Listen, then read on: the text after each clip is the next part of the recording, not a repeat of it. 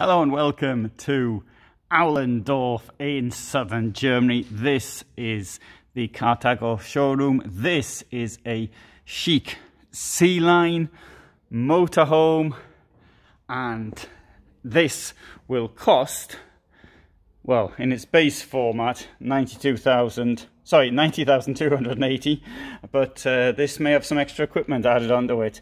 This thing here, empty weight, just under 3 tons, 735 centimeters long, 227 wide, 289 in height, and you can put 350 kilos in the garage. It has got a 170 litre water tank.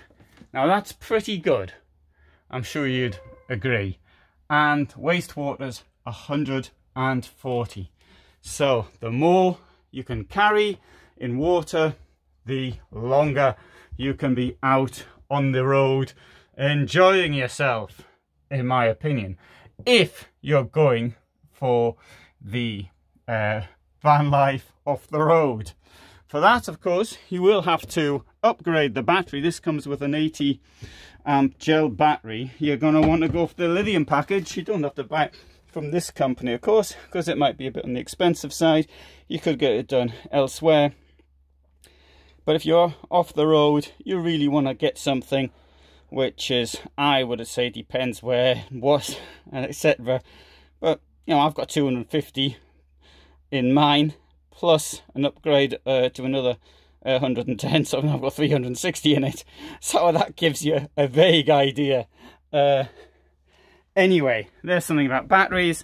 There's a view down the vehicle, which I think is particularly attractive. We have the German layout here at the back. Wonderful looking, artistic even. I would say with the storage. Let's have a look up here, because this one here is slightly different. How does this thing here open? There you go. So that's quite deep inside. Now, the slight difference between the two, though, notice how these ones have got the handles on and the ones over the bed haven't. I think I can see a reason for that. And also the profile differently. This is sloping that way. Obviously, your head's down there, so you don't want it sticking out. Whereas that one's sloping backwards. But it all sort of blends in rather nicely. Although what I personally don't think blends in nicely is this thing here. I don't like this at all. I can't see much use for that. It's in the corner, you're saying. Yes, it's in the corner, but how about taking this? How about not putting a wall in there? Or, oh, there isn't a wall in there. There is a wall in there, sorry. There you go, there's a wall in there. I couldn't film it because it's too small. How about taking this all at the back, getting rid of that? These things stay the same size, but this would be covered, and it gives you more space to put things in. That's my idea. I'm always trying to be practical as far as space is concerned. But what is practical as far as space is concerned is this layout here. Okay, so that's what the bed looks like. So you've got system to raise the mattresses up, and this raised is up, and this, oh, it's tight. The reason it's tight is, you know, put that there, it's not much. Oh, it's still tight. I have to put it to one side. There we go. Put that over there and lift this up. And you got all that space down there. What? And here's something. That sounds to me like the boiler. Has somebody put the boiler on? Anyway, a lot of space down there to carry. Look how deep it is. And you got even coats and things easily would go down there. I think that's great. And of course it will open at this side as well. It'll only open that side when the stairs are in a rear position. Anyway, let's put this back now. Why wouldn't that open? It's because this here was getting in the way, and this could be a little bit of a design flaw there. This thing here is for the door. Come on, that a bit later. Let's put the cushion back using one hand. Probably you need 2 for doing some. Oh no, that's all right. That went in okay. Right, on the other side, let's see if this one goes up without any problems. It does. So, and you've got this here. This is part of the mattress, part of the German layout. This, let me pull this out here. And, oops. Oh, that's it. That thing there would go in there. Although it does look a bit big to me to go in there. But anyway, so that's the size of your bed. Now, so just to demonstrate easily, I'll bring this one right down there like that. And that's, I think this actually should come out further. It doesn't want to. I think it actually comes out to about there. So, which would explain the size of the cushion, the mattress, and that would fit in there. Anyway, there's possibly some reason why it doesn't want to do that, and I'm not going to force the issue. Let's push this right back now to its German position. We'll put this thing here down, and now, what if you want to lock yourself in for whatever reason? You might pull this out. And the same on this side. I don't know if you're supposed to pull it out like that. I think you're supposed to use 2 hands. There we go. Now, as a rule, I'm not keen on solid doors in vans. The reason I'm not, because they tend to rattle. Often they're too complicated. They get broken. And although I've never had one myself, I speak to plenty of people who use them, and this is the feedback I get. See, most of what you hear on on my videos are feedback from other people, what people tell me, and this is all sorts of people telling me things. Now, if you want to start a YouTube channel, look at something you absolutely know nothing about, but after a while you become a sort of expert on it because people share their knowledge with you. Anyway, so whilst I'm standing on this step, just show you this. Look at that, fantastic flat floor all the way to the back. And what's a flat floor mean? No chipping up. It means there's probably a double floor under it. In this case, you can see there's a double floor under it, so we've got all of this storage. And what I'm going to do now is I'm going to take you through the storage parts. Now, usually it's pretty similar. Nearly always the water is here at the back. Not always, but nearly always. Here, now this here is the storage, and look how deep it is. I mean, that's brilliant. That is fantastic. I was talking about storing water, so you can get your stuff. I mean, for me, that would suit me down to the ground, because all this junk I've got to cart around with, well, so my winter clothes are going to have to come out before long. Summer clothes go into storage, which is a pity. A few years ago, or a couple of years ago, I did a thing saying from winter to summer settings. Fortunately, spring and autumn have now been abolished, so you don't need clothing for spring and autumn. It's from summer to winter. So now it's still summer if you like, even though it's now theoretically autumn. It's the 22nd of September. Wonderful large wardrobe.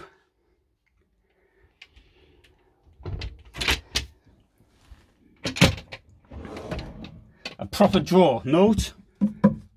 Proper drawer. Now so having a go at dig at the Heimer group for not having proper drawers on their things. And in here, toilet. Now, let's come into the toilet. So I'm standing in the shower. I won't put the plastic thing round, you can see me in there. So I'm standing here, you can see. There's my feet. So this is the approximate showering position. Look, you've got all this space above me. Admittedly, the skylight is open, but there's there we go. There's the roof. So if it were closed, and of course if it's closed, you've already got a bulge in it anyway. So you've got a lot of room in here. Less so maybe with the toilet. Let's try and do a demonstration of the toilet facility. But okay, It's not a huge amount of space here to sort of relax back or whatever, but it'll do. It's the van is not particularly how much, is about 15 square meters inside, something like that. I really like these windows. Oh, have I locked myself in? Not windows, mirrors, aren't they? And I really like the sink, although it's a pity it's got domestic, non-domestic hole there. Domestic holes always are what I want. Let's see if I can take, no, I won't be able to. Yes, I will. There you go. You've got 1, 2, here's the second one. Drainage holes in there. Yeah, that's quite nice. And here also.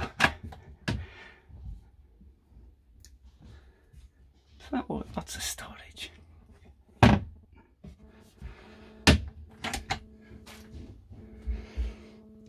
Door opens like that. It's a nice big door. See how it closes. Now I know the door would probably get in people's way. That's why I like sliding doors. The door might get in people's way. I do appreciate that, but it's a 2-person van. There's no extra bed in here. So, you know, for 2 people, I'm sure they could sort of make do. Now, power up this then. How about that coming across like that? And that like that. You see, you've now closed off the washroom. Let's come back in and see it from the other end.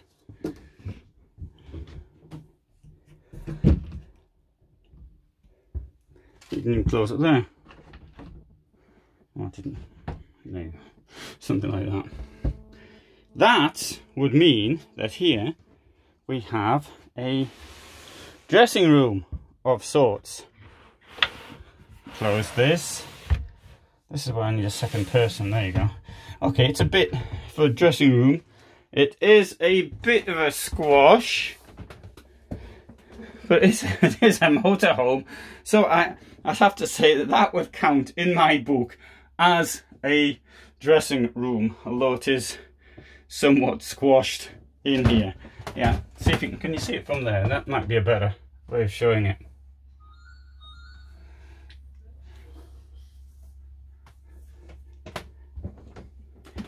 Over-engineered maybe.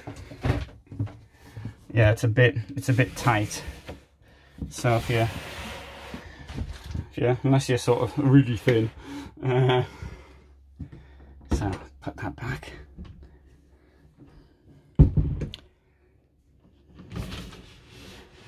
I'll go back there.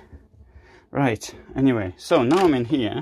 This is part of the kitchen. Wonderful slide out pantry.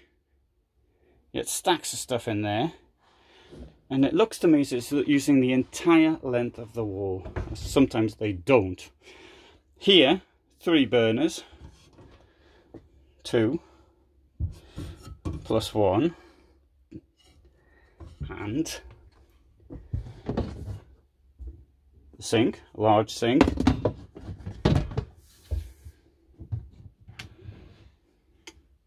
That's large. This thing here comes out. If I can only remember how to do it. Well, it's supposed to come out. Oh, sorry, I'm not using the force. I always try to be delicate. And, you know, amount of stuff that's broken at trade fairs, I don't want to find myself breaking something. I bet you think it's all broken by me, especially. Freezer.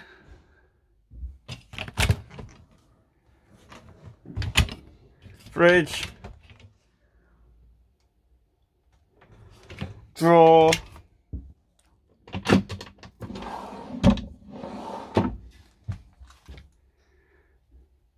and shelf.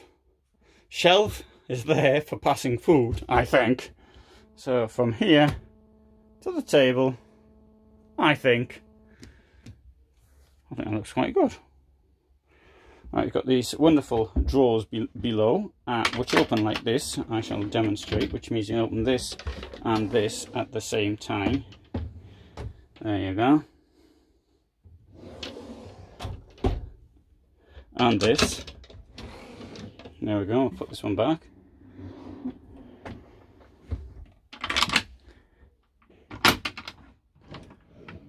So close to this. That's very, very nice.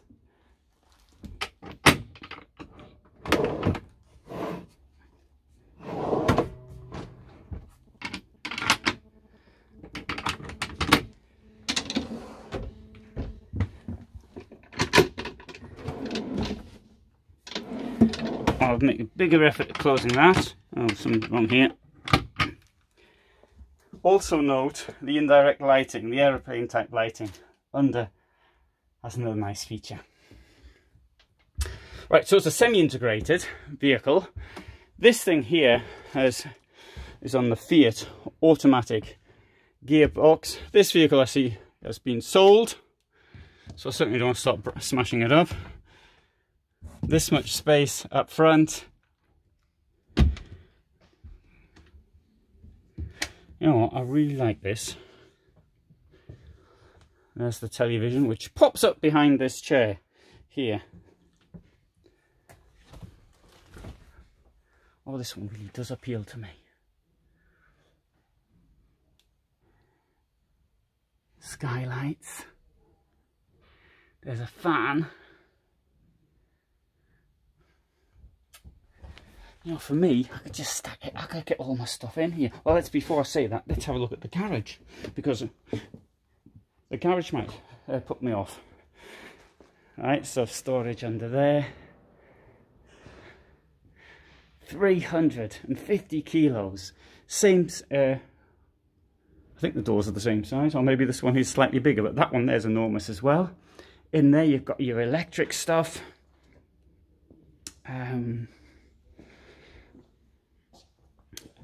Take it. Oh, the door here is now, they have okay, the door's double locking as it always was. They start putting new types of doors in here, safety doors. And on my camera screen the light is flashing, but it's not flashing in reality. Anyway, we'll see if that's later. You can also get it with central locking now as well. It's only central locking for the habitation and the passenger and driver's doors. It's not for the flaps. But in some of the more expensive models, it does it for the whole lot as well. But I think that'll come in a couple of years' time. Here, okay, there was a chair there, which is possibly a little bit unnecessary, but you can see through there the amount of space in the double floor. But we can do that from the other side.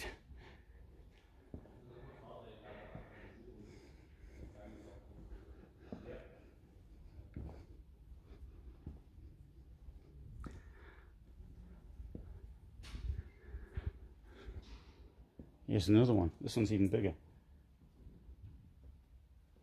See the double floor there? Pretty good. Here, well, let's have a quick look at this one here, as it's here. This one, Chic, C-line, integrated into 4.9 LE, 739, 227, 289. So that's length, width and height. Empty weight 3,150, put on a 4.5 ton basis.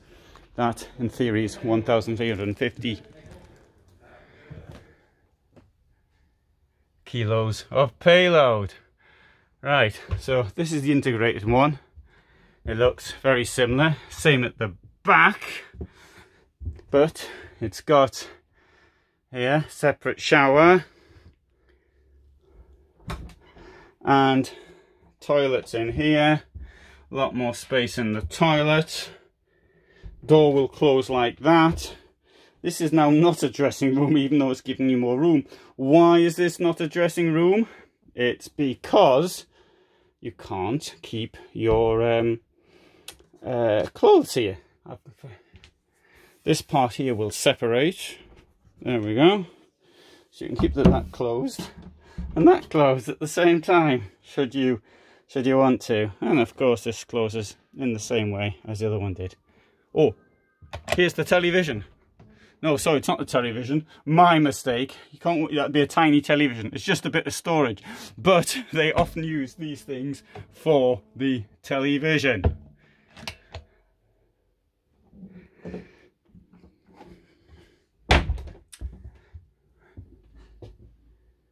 Right, now, it's this one's got the extra bed, so it sort of just hides a bit the advantage of the integrated motorhome.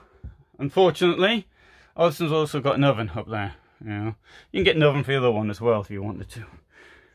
Television there, and if I come down here, this is on a manual gearbox.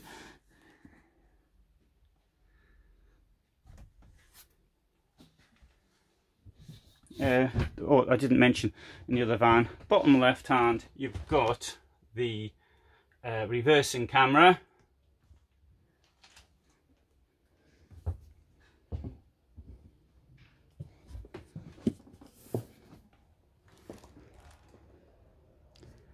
So, I do like this one.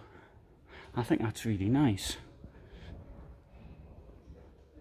Oh, I didn't give you the price of this integrated one. So we'll have a walk over here now slowly, and I'll do that. So the price is, on this case, 107,000. Right, but now I've said how much I like this van. I'll take you to the one I'm expecting them to give me. I mean, it stands to reason. I'm visiting their company. They ought to leave me a little something small from their company. That's fair, isn't it? Anyway, so let's have a look at the one I would probably choose. Admittedly, not the bed layout. The bed layout wouldn't actually suit me, but this is the one. And so there we go. Seats are down to allow the bed to come down. I won't bring it down right now. This is the one I would choose. Why would I choose this one? So this is me personally. So you know, the bed's the same sort of thing in a way. It doesn't have the slide out bit, unfortunately, but you know, same storage underneath. It doesn't have a wardrobe other than the ones under the bed. It has this type of washroom with a false wall which moves in and out up here like that. There we go. There's your shower. If you don't use it as a shower like that, you use it like that. Okay.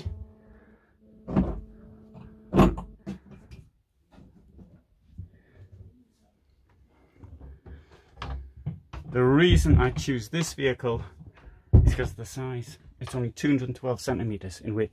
The one we've just seen is 227, 15 centimeters.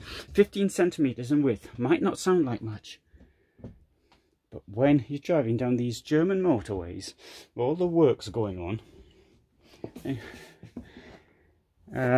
for example, that would really bother me having to do that. So if I reduce the width of my current vehicle, here's one that might suit me just well. That other one's 667 centimeters in length. This one here is 695.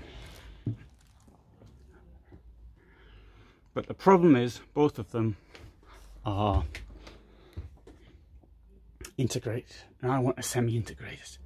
So anyway, there's these two. It's a similar price range. You know, it's very difficult to actually compare the two, but it's empty weight. It's about 2,700 if I remember right, 2,760, and you know, stack of storage in there. Okay, so gives you a little bit of a look at this vehicle. So thanks very much for watching. I hope you found that interesting. So that's the Carthago Chic C-Line, and yeah, I'll get a nicer view of it. Just trying to walk to one side to get a better look at it to finish off with. But there it is. So thanks for watching, hope you found it interesting. 25-minute film, and all the best from Germany.